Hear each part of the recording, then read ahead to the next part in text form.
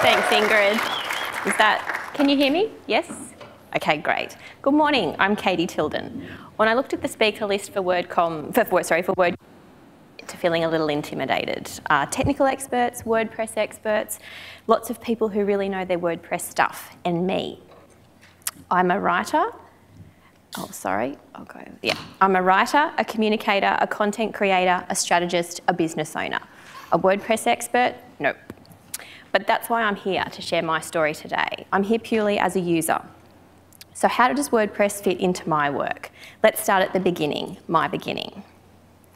So let me go back to the beginning of my WordPress adventure. It was back in 2010. I loved writing, and after spending a lot of time writing for others, I wanted my own space, my own place to write about the things I wanted to write about. I was starting to see the emergence of blogging and bloggers, and I must admit, I wanted in. So I decided to start my own blog, the Purple Notepad. As you'll see through my slides, I do like purple. I did a little research to find out what other people were doing. I tapped into my friends who knew a little bit more about this space than I did, or quite a bit more. And then I took the plunge with WordPress. So I started in May 2010, and I kept the blog running until about December 2013. So it did cover some big moments in my life, more of a, as I said, a personal blog about me and what I was doing in my life. But it was very much learning on the go. I'd go to work in my full-time job in government communications. I'd come home, log on, and I'd sort of play around here and have lots of fun doing it. When I look back now, I can see how basic it is, but it's all I needed. It was a place to put my blog posts. I had a menu, I could add images. I even got to add advertising. I thought I was making it pretty big. And I loved every moment. It's a space for me to learn, explore, play, and do it all on my own terms. And I could always find resources and tips on how to do what I needed to do. So I'd Google something, or YouTube, I'd watch a video, and I'd muddle my way through. So tapping into the collective WordPress knowledge available really did help me enormously. And I saw it as a learning and development tool. I was having fun while learning at the same time. And that's one of the reasons why I've always loved WordPress and why I think it's valued by so many people. So fast forward a couple of years to 2015. I'm a little older, a little wiser, and I decided to start my own strategic communications and content writing business. I needed a professional platform for my site, and I knew exactly what it would be. I've evolved, so have my needs, and so has WordPress. It has the perfect platform for what I need. I was so excited to get back into WordPress. It had been a few years. I missed being able to log in and have a play in my own little space. And it was a chance for me to take my business and my platform to the next level. So when people say, why WordPress? I say, well, why not WordPress? It's the leading website platform in the world, and for good reason. It powers more than a third of the web. It's a platform for whitehouse.gov, for Reuters, for the New Yorker, so we're in pretty good company. It's allowed me to use my strengths on a platform where I feel comfortable. It's user-friendly, it's reliable, it's logical, it's trustworthy, and you can get a website started in minutes. I don't consider myself to be technically savvy, I've said that from the outset, but I've been working with content management systems for a little while. And WordPress is really up there. It's easy. I just have always loved spending time in the back end of my website. So another testament to WordPress is its community. As we see here today, this is the first time I've been to a WordPress or a WordCamp event, and I love it. It's fantastic. I'm really excited to be here to learn more about WordPress, to see people who are passionate about a content management system, and the difference it makes to giving people, businesses, causes, a platform, a foundation, a voice, a safe and secure place online. So as I said, why I love WordPress. It's a safe, reliable and secure platform. During my time working in other content management systems, I always did what I needed to do and got out. Probably a little bit terrified I'd knock something over while I was in the back end and the whole website would come crashing down. It's a totally different experience in WordPress for me. Yeah, sure, I know I can't get into trouble with the boss if I break the whole thing because I am the boss, but the back end of my website is a place I feel comfortable, happy, and at ease. I'm quite happy pottering around there and having a go. Lots of business owners, bloggers, and others who venture into the online space want a website that offers a great user experience. It's easy to use, is easily navigated, looks great, tells a story and does what it's meant to do, whether that's to inform, to engage, to educate, convert or sell. Most of all, they want a site and a platform that's reliable and trustworthy, and WordPress delivers that and more. It looks and behaves professionally. As I mentioned earlier, it's used as a platform by some huge names in the online world. And once you're on WordPress, you can choose from an array of themes to give you the look and the feel that you want. It's a basic and fundamental question. Why do you need a website? Whether it's to sell a product or share your story, to service, inform or educate, whatever it is you're doing, you are sharing a story, your story. You're connecting with your customer, your reader, your community. And that's what WordPress allows you to do.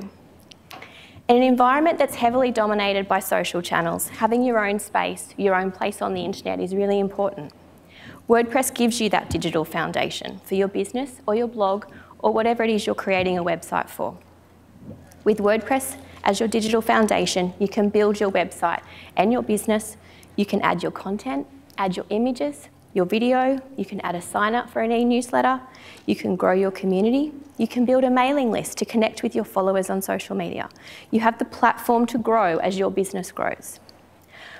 WordPress has enabled me to play happily in my own little sandpit, giving me enough space to explore safely without kicking up too much sand and making a complete mess of my sandpit. I'm continually evolving, and so is WordPress with me. It offers all that I need as I move through the different stages of my business. So I started Two Sprouts in August 2016, and the idea of starting a website can be really terrifying for many business owners. And I admit, I'd obviously played around with WordPress before, but this felt a whole lot more serious. I knew how I wanted my website to function, how I wanted it to look, and what I wanted it to say. I knew that if I hired a website developer to take care of the technical aspects, I could take care of the content. I drew up how I wanted my website design to look. Yep, with pencil and paper. It was pretty high tech. My website isn't perfect. I think as a creative, I'm always thinking of ways to improve it, ways to make it look better, function better, read better. But I'm proud of where it is at the moment. It represents me, and it's a brilliant tool in my business kit. It's my little corner of the internet where I can inform and reach my customers. It's a place they can come to learn about me and my services, a place they can read my blogs, a place they can sign up to receive my e-newsletters and become a part of my community, a place they can follow and reach out to me on social media. It's my digital foundation. It allows me to be part of the digital and online world and build my business. My website is living and breathing content. I think most websites are. And I've come a long way as a business owner and a WordPress user in knowledge, experience and confidence. So why WordPress can work for you? Your business doesn't stand still. It's constantly growing and evolving. WordPress has the ability to grow and evolve with your business and customer needs. There's nothing wrong with starting simple. Then as you and your business grow, so too can your website. I firmly believe every business needs a website. Your potential customers want to learn more about you, find out about your services, see what you look like, see what runs you have on the board. They want a chance to get to know you and build a relationship. WordPress gives you a cost-effective and simple way to start. I encourage businesses to invest in a web developer, a copywriter, professional images and branding at a minimum, but you can start simply with WordPress. You can then keep coming back to your website to add those different elements as you grow. I love that there are lots of plugins and tools. I think Tony said that some people use too many, but I think if you find the right amount of plugins and tools, then you can make that balance work.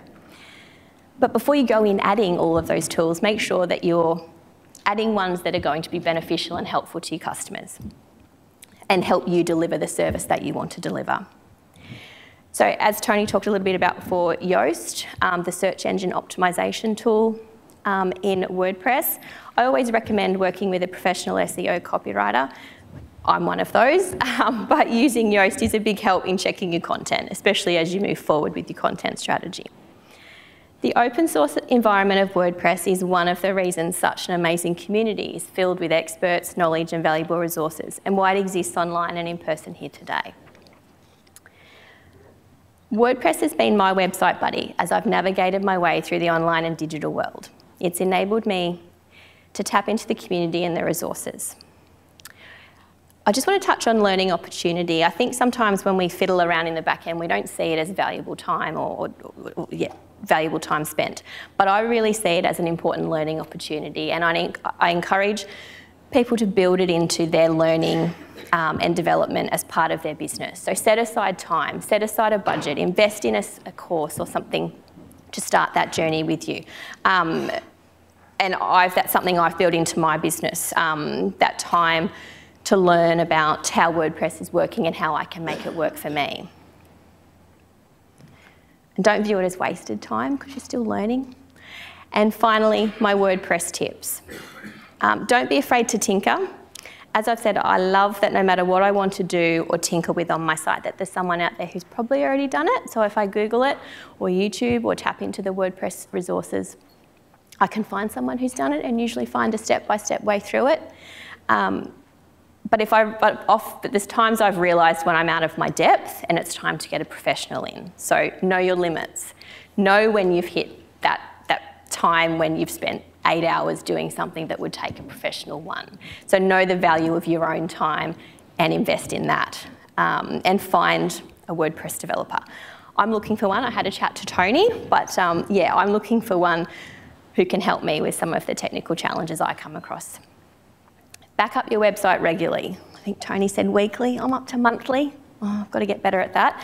But, at least I know if I'm playing or tinkering around in the back end and it all goes wrong, I've got the backup of my website to restore it, because that's one of my worst fears, losing my website.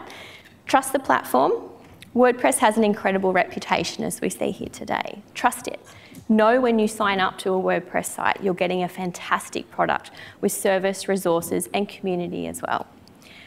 As I said a few minutes ago, consider WordPress as part of your learning and development. If you're in business, build it into your plans, invest in you and your skills. Your website is a huge part of your business, so make sure that you invest accordingly.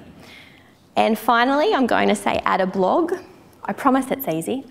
I really enjoy the process of crafting a blog, adding the content to my site, playing around in the back end with the template, adding images, videos, and getting it just how I like it. And it's really easy once you know how. I could outsource the uploading of my blog to my virtual assistant, but like I said, I really do enjoy that process. Blogs are an important part of a content marketing strategy, but a lot of business owners are put off by the thought of writing and maintaining a blog. Don't be. And have you considered outsourcing the writing of your blogs? I can help with your content creation.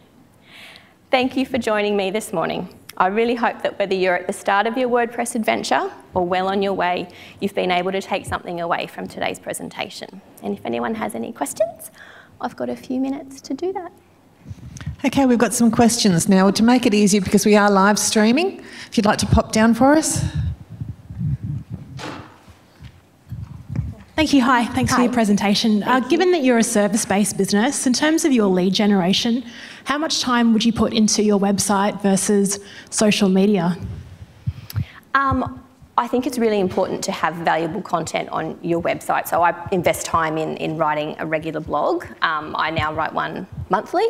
And then I draft that, I play around with the ideas, I put that on my website, and then I use that as one of the, I guess, main bits of content that I will put on my social.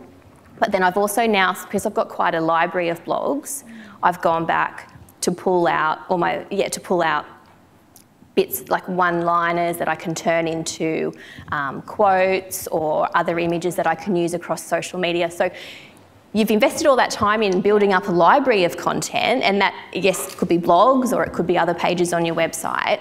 So don't think that they're just done and dusted. Go back and invest the time in pulling valuable bits of information out, little gems that you can then share. Because a lot of that content, I guess depending on what your business is, but a lot of that content is timeless. So yeah, I kind of put the focus into developing that main bit of content, but then now I've got that library, I'm going back and tapping into it and using that across my socials, so I'm not stuck for content, because there's nothing worse than you, I know.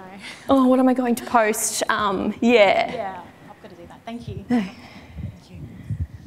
One more question? We can have one more question before the caffeine hit kicks in. Any more questions for Katie? Or food.